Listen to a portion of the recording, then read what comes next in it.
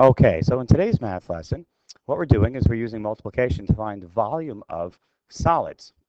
Now, yesterday we were talking about layers and discussing layers and finding the volume of each layer. And the fact that we had a certain number of layers, we multiplied that volume of each layer by the number of layers. Same thing's going on here. But the first thing we discussed was length, width, and height of our solid. So the length, I had the kids bracket in a length, and a width would be this guy over here, and a height, how tall something is, over here. And then we found some numbers, some dimensions. Okay, and everything's in centimeters for this particular problem. So 1, 2, 3, 4, 5. I have 5 centimeters as my length. 1, 2, I have 2 centimeters as my width. And I have 1, 2, 3, 4 centimeters as my height. Okay, so now I have to decide what I would like to multiply first. But let me put these in here. So I have a 4, and I have a 2, and my length was 5. What I'd like to multiply first. What layer would I like to deal with? Let's deal with this layer right here. So this layer has a height of 4 and a width of 2. So in this case, I have a 4 times a 2.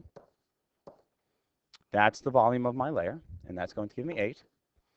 Now the big question is, how many layers do I have? Well, that's my second layer, third layer, fourth layer, and fifth layer. Each of those layers having a volume of 8 centimeters cubed. So I'm going to take that 8, or that 4 times 2.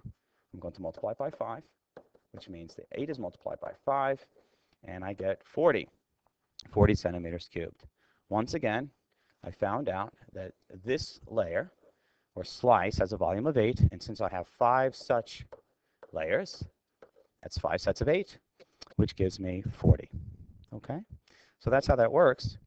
Now you could multiply in another way. Perhaps in this case, for the second one, you'd like to deal with this layer over here.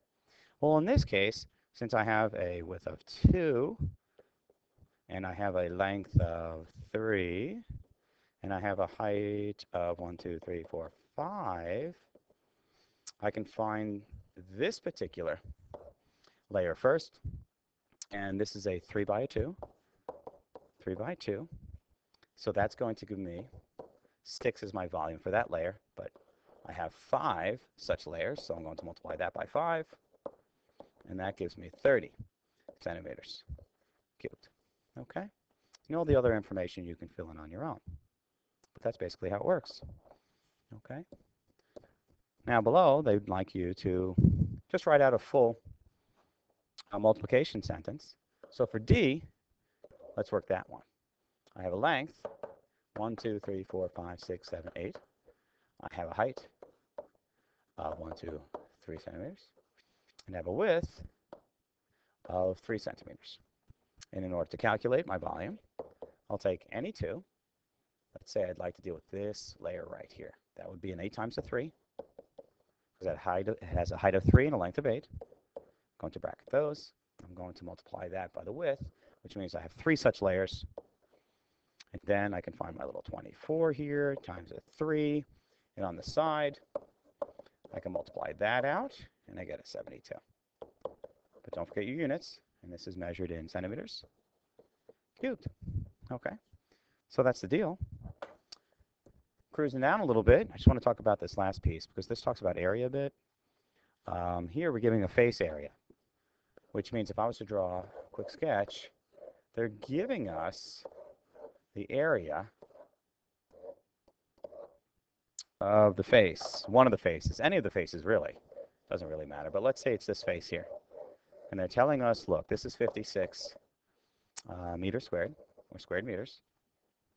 And we have 4 such layers of that. Okay, so they're giving us the layer. They're giving us a layer of 56. And the last dimension is letting us know that we have 4 such layers. So in other words, in this case, to find the volume, I'm going to take the area, which in essence is really the volume of the first layer, or the layer that the 56 is created from or calculated from. And I'm going to multiply that by 4, because I'm going to have 4 such layers.